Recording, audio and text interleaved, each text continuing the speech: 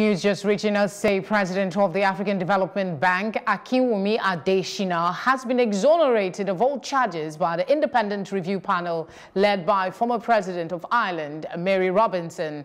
Some whistleblower allegations of favoritism had been leveled against Adesina, and although he had been cleared by the Ethics Committee of the bank, the U.S. had requested for an independent investigation, saying it was not satisfied with the report of the committee.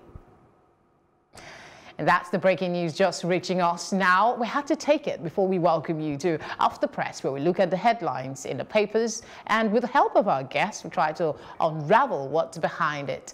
Thank you very much for joining us. My name is Felicity Ezewike. To help us make sense of the headlines, we have the publisher of CKN News, Mr. Chris Wandu.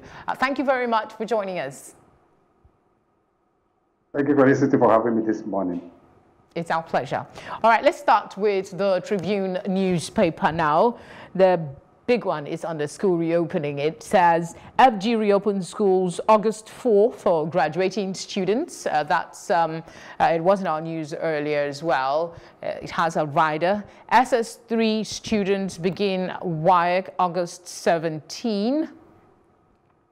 We also have Reps Committee invites over 30 reps, EFCC, Army, ex-governors, others, over 500 billion naira NDDC emergency contracts. Details on that one is on page 4 and 8. Just beside the picture on the front page, ongoing work, you see COVID-19, Ekiti Attorney General, other unnamed cabinet members test positive.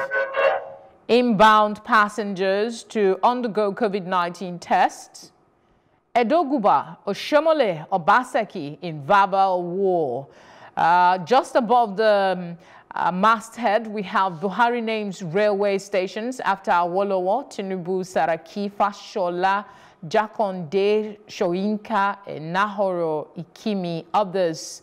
Military warns soldiers against mutiny, revolution. Troops eliminate, arrest scores of bandits, rescue kidnapped victims in Northwest. These are some of the headlines. There are more. The Southern Kaduna situation is captured there. IGP orders full enforcement of curfew.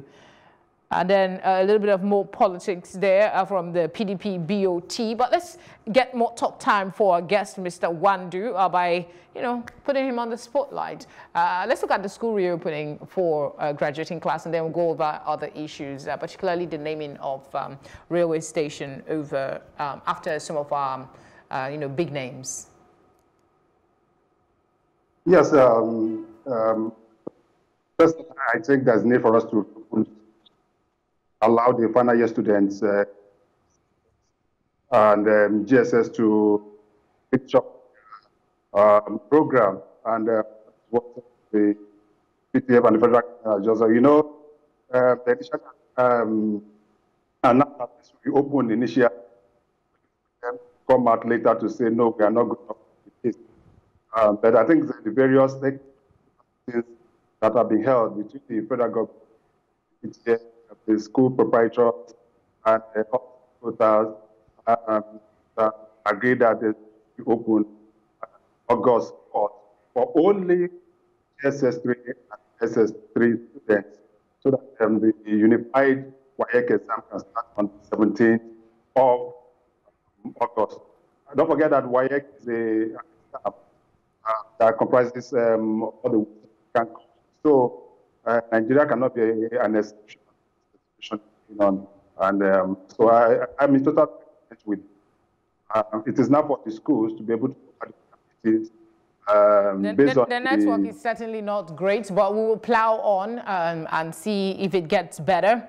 Let's talk about the continuing conversation around the NDDC finances. This morning, the Reps Committee is inviting over 30 reps, EFCC, Army, ex-gov, over emergency, 500 billion naira emergency project. Are you expecting to see more being unraveled as it concerns the NDDC in the coming days and weeks? Oh, definitely there'll be more. Don't forget that the investigative panel has suspended before. Still, the forensic investigation is on it.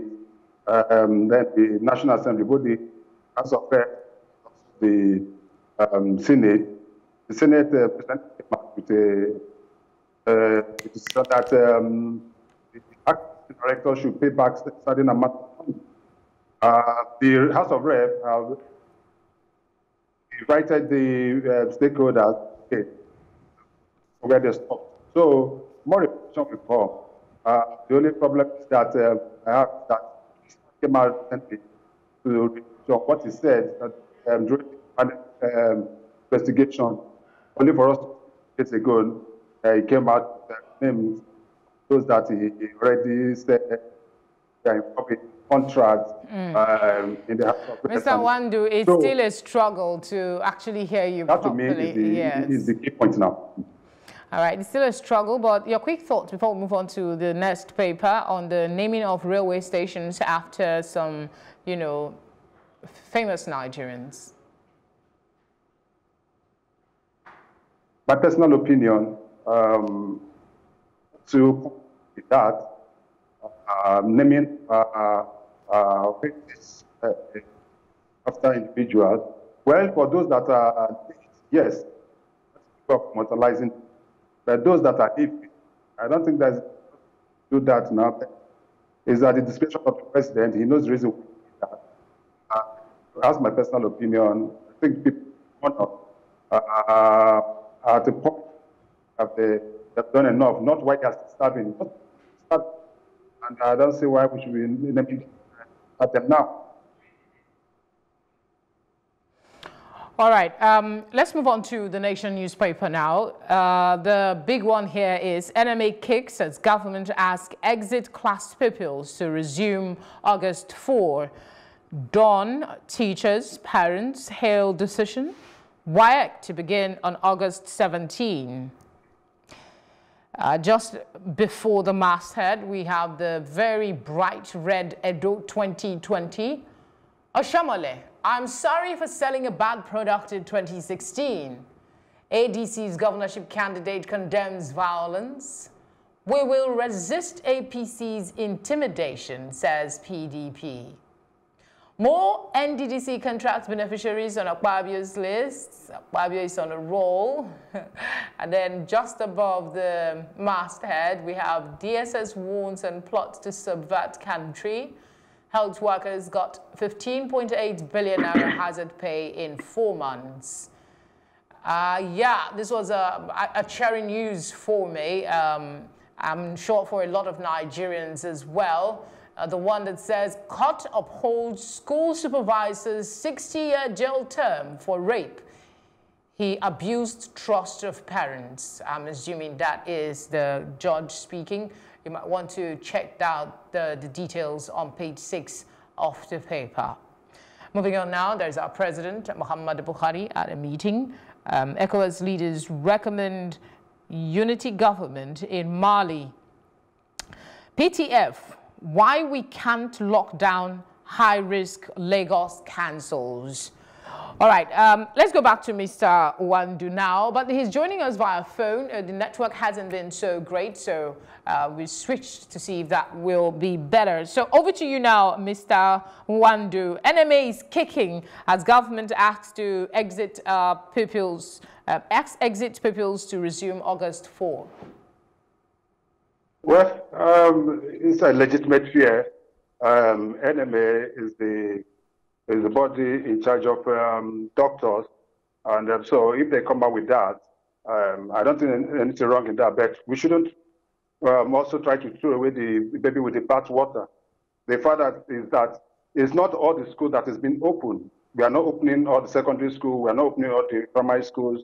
We are not even opening the universities and the tertiary institutions. The opening is only for the students that are taking their final exams, those in JSS 3 and also SS3. So I don't have any problem with that. It is only when the federal government announced that all schools, irrespective of level, should be open, then we can start having issues with that. For now, I say I'm with the federal government that this school should be open for these students to take this examination so that they get this done once and for all, so that we can move on. How confident are you that all the measures will be put in place, security-wise, social distancing, that these children and teenagers mostly understand the gravity of the situation we currently are in? Do you have hope that that will be the case? Yes, I believe that we do. Don't forget, these are our children, and they've been with us. They know what the pandemic is all about. They've been reading and hearing, even at home, with the necessary precautions being taken. I, for one, my children have not been going out in the past few months since the pandemic broke, so they know what it takes. Then also, when you get to the schools, in terms of social distancing, and you have to realize that it's not all the school that is opening, so there'll be enough space for the students to be spaced within the available premises and the classrooms to be able to take care of this. All right. Then I also, yes, so I don't have any problem with that. All right, let's go to the Punch. That same issue is captured on the front page, the school reopening, but Punch captions it slightly differently. NUT insists on PPE, others as SSS3 pupils resume August 4. It has two riders to it. And then road construction pictures on the front page for you to see, I guess, the level of work being done. Just beneath the photographs, you will see Dogara should have discussed contract fraud with Bauchi government. That's from the PDP. We also have man sentenced to life imprisonment for defiling a 6-year-old girl. I do hope that such stories can be amplified so people know there is punishment for raping and defiling little girls. My deputy of no importance, I will win his local government. Okay, that's Karedolu. It's hitting up in Ondo State.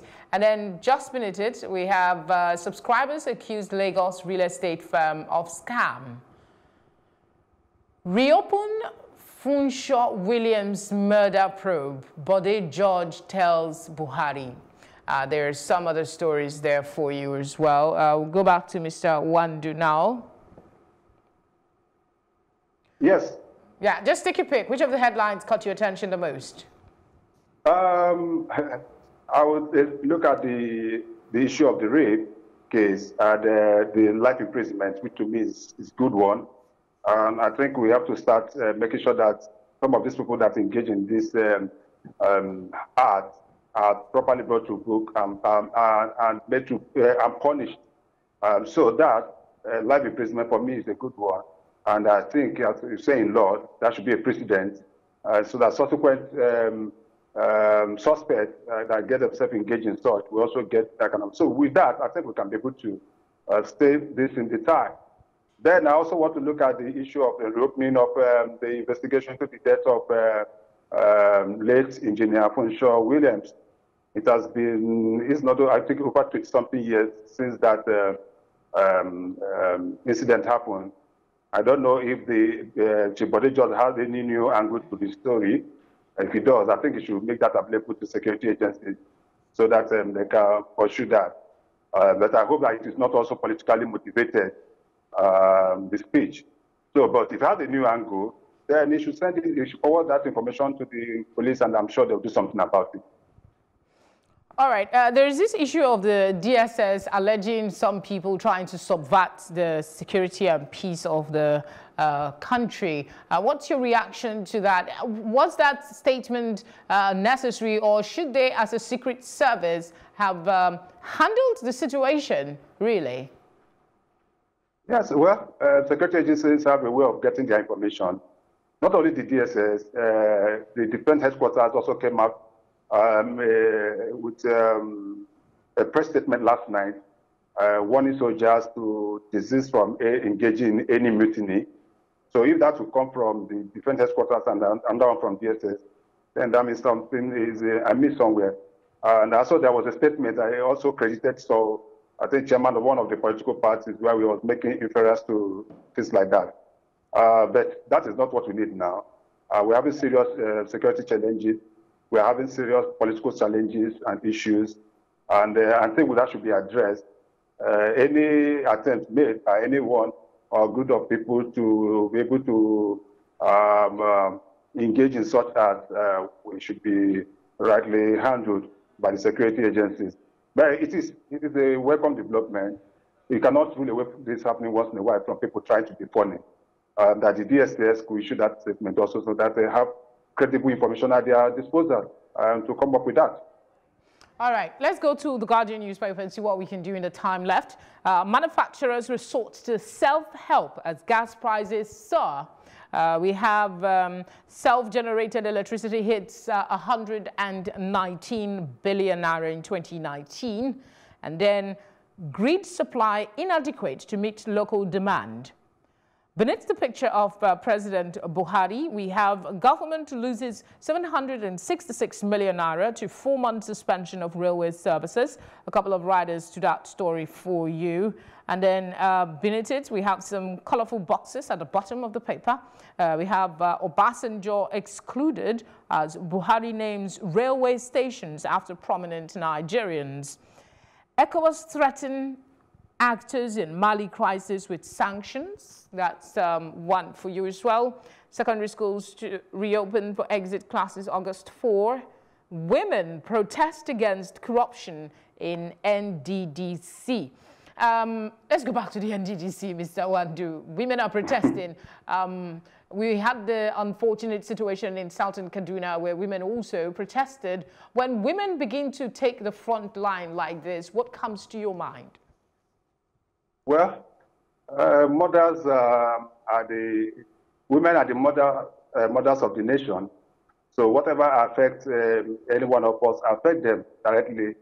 Either it affects their children, or it affects their husband, or those close to them, or their daughters. So it is expected that they should take a lot of interest in what happens in the country. And that of the NDDC is the terrible one. We've seen what is happening within the Niger Delta, a region that lays the golden egg, but is still very, very, very backward in terms of development. So they are aware of what is happening and they are of the news. So if they protest and call for action, I don't think there's any problem with that. Also in Kaduna, a lot of killing is going on in Southern Kaduna. And that should be a kind of concern to every individual, those in government and those in our security agencies, that to do something immediately. The rate of killing and reprisal killing going on in Southern Kaduna is just that we need to choose the picture of Felicity. It's so gruesome. Personally, one of my friends, a pop artist, a popular pop artist, Joel Amadi, his father was killed, and just 2 days ago. So that is it's so terrible. So indeed, it is. Yes, it's really, really terrible. It is indeed. Let's take your thoughts on the government losing 766 million naira to the 4-month suspension of railway services. How much of an effect do you think this will have on the revenue of the railway services, considering how hard hit other parts of the economy has been so far? Well, that is much, but if you compare to what happened to the aviation industry, that is just a small, what we call a small fry. The aviation industry loss ran into billions and billions. So for the railway, it was expected also. But good enough, we are restarting because the Minister of Transportation just had an inspection of the Abuja-Kaduna routes. More coaches have just been added, and all the protocols have been put in place so that, and it has just come out to say that if you don't put on your mask, you will not be allowed to enter the train. So I think this is time for us to start opening up that sector too, in order to re-energize our economy, which has been in sort of doldrums since the pandemic started in early March, February this year. All right, Mr. Chris Wandu, publisher, CKN News, thank you very much for sharing your thoughts on the headlines this morning. Thank you very much for having me. Have a blessed day. You too, sir. And that's how we wrap things up this morning on Off the Press program, where we take a look at the headlines. Please don't forget to go grab the papers for yourself. You can visit your vendor and get a copy, a hard copy, or you can read online. Thank you again for your attention. We're back again tomorrow morning, 8:30 on the DOT. We'll be back with the papers. For now, you take care, and I would see you shortly.